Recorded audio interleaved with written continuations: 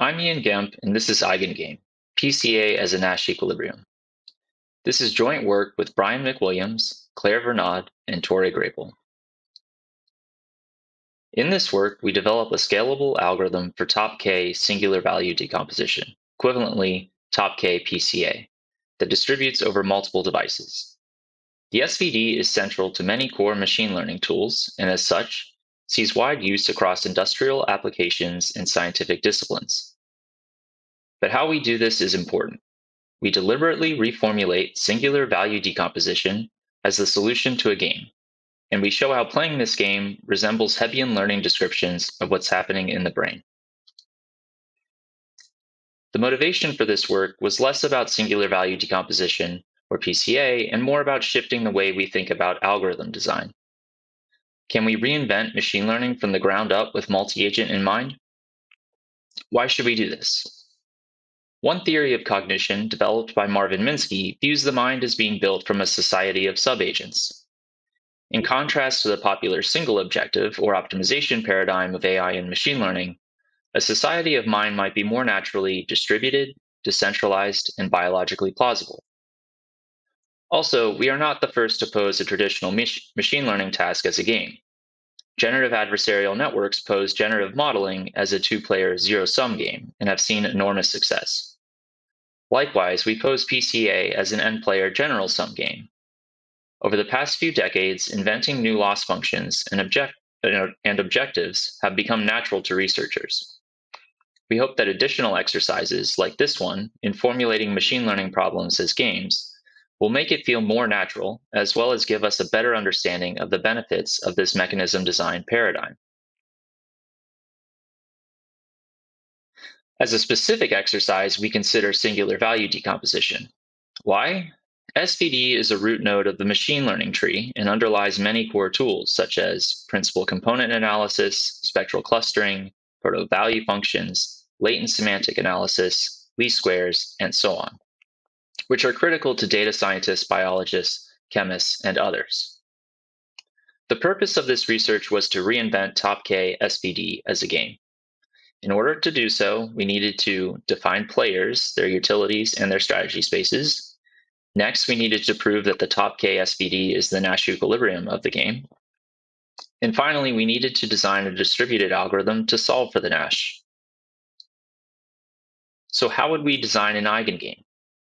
Consider trying to extract the top K principal axes or components of the following data cloud. We'll have K players, one for each axis, and each will control a vector on the unit sphere. But what would make for appropriate utilities? Intuitively, we want players to balance two goals. One is to align with directions that capture maximum variance in the data. The other is to remain orthogonal to each other. We can derive this intuition directly from the eigenvalue problem. Specifically, we want to compute the eigenvalues and eigenvectors of the data covariance matrix M equals X transpose X. The data covariance matrix M is a real symmetric matrix. Therefore, it admits an orthonormal set of eigenvectors, so we can add an additional constraint to our desired solution.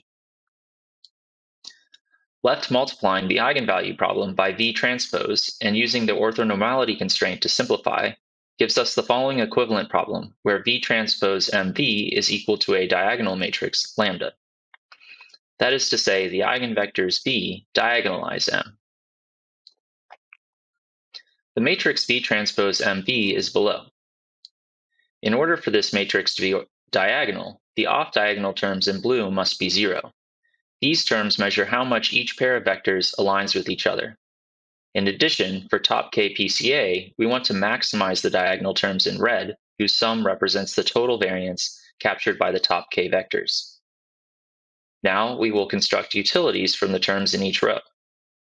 Each player will seek a direction that aligns with high variance of the data while also avoiding aligning with players associated with higher rows. We cannot use the blue terms as they come because they are not naturally positive, and we want to incorporate them into the utilities as penalties. We square them to ensure they are positive and then rescale them with the denominator terms to balance or match units with the red variance term. This row-wise construction of utilities induces a hierarchy. For example, the first player is only encouraged to maximize variance as its row only contains a red term. In contrast, player K is encouraged to maximize variance, but also penalized for aligning with its K-1 parents. At runtime, each player must communicate its vector down the hierarchy so that its children may compute their utilities. One outcome of this construction is that these two terms are perfectly balanced. No coefficients or Lagrange multipliers are necessary, suggesting we have landed on a natural definition of the problem.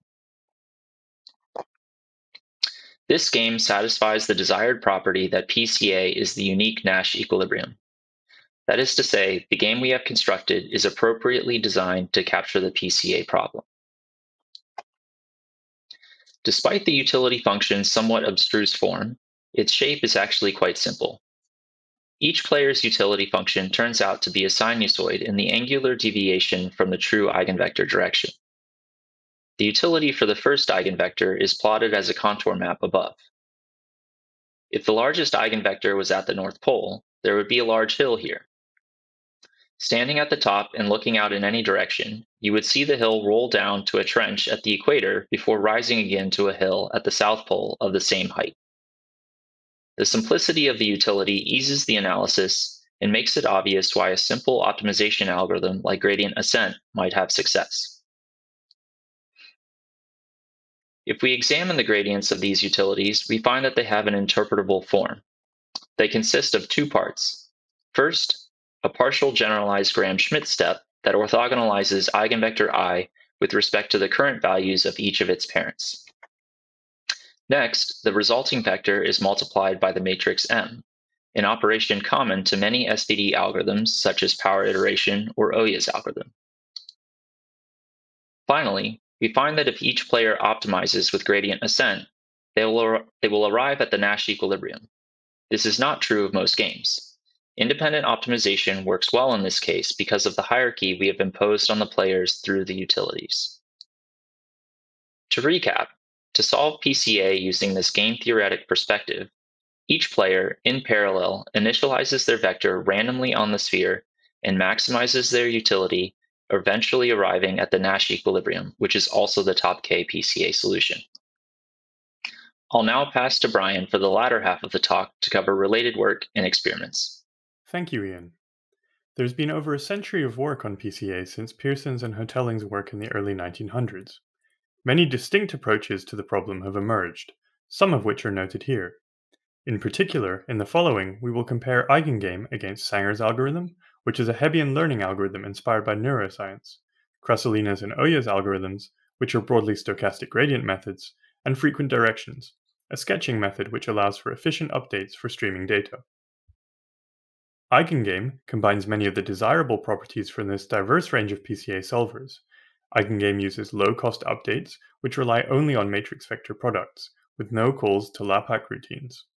It's therefore fast and can be easily distributed across many workers. However, unlike the updates from Hebbian-type algorithms, they're also well motivated as gradients of the individual player utilities in a game. We compared the performance of EigenGame in blue against the approaches mentioned in the previous slides on the MNIST dataset. EigenGame is competitive in terms of the number of required iterations for convergence. In this case, it is also significantly faster due to the fact that computing the EigenGame updates simply amounts to parallelized matrix vector products, whereas other approaches such as Oya's algorithm use an expensive orthogonalization step after every update. In contrast, in EigenGame, orthogonalization is embedded into the player utilities through the alignment penalties, and naturally parallelized through the parallel updates of the EigenGame players. Evaluating the large-scale performance of EigenGame, however, is more challenging. There is a distinct lack of truly massive, publicly available benchmark datasets. To our knowledge, the largest experiments in the literature deal with at most 10 to the 10 non-zero entries. In this work, we create a massive dataset by taking a pre-trained ResNet 200 and concatenating its activations at every layer for each example of the ImageNet training set. This gives us a 20 million dimensional vector for each of the 1.2 million samples. The final dataset has 10 to the 13 non-zeros and is almost 200 terabytes in size. This is a technique that other researchers can use to create their own massive datasets for large-scale PCA research. Similar approaches could be used for smaller ResNet models or only taking the outputs after every block rather than every activation. This experiment would be challenging to run on a single machine. Therefore, we make use of Google Cloud TPUs. However, our scheme generally applies to multi-device, multi-host systems with fast interconnects. As illustrated in the schematic on the left, each principal component is estimated using its own TPU. Parallelism is straightforward using JAX, and synchronization is handled using an all-gather operation which is fast on TPU. EigenGame finds the top 32 principal components using 32 TPUs in about 9 hours. The figure on the right shows the top 8 eigenvectors delineated vertically by which computational block in the network they belong to, and color-coded by their relative variation across principal components. We see that, for example, in principal component 1, the block closest to the output, which is highlighted in green, contributes proportionally more to the observed variation. This is because it is responsible for differentiating between classes, which constitutes the most important variation in the data. Here is an example of EigenGame recovering well-known sorts of behaviors. This shows the principal activations in layer 1 averaged over the 64 filters and reshaped. We clearly see familiar-oriented filters emerging, which are remarkably consistent within a principal component. It should be noted that this is the first time that principal components analysis has been able to be used to do a holistic analysis of an entire modern neural network, rather than just layer-wise. This highlights one possible use case of EigenGame, that is, to perform interpretable analyses of networks, which might allow us to diagnose training pathologies or visualize network behavior. We also compared EigenGame against frequent directions, a sketching technique. We ran a scaled-down version of our ResNet experiment and found that EigenGame recovered better solutions over 4 times faster. This quote from Ali Rahimi's infamous alchemy talk at NeurIPS 2017 highlights how computation has evolved to meet the challenges of deep learning, while perhaps ignoring the demands of more traditional methods.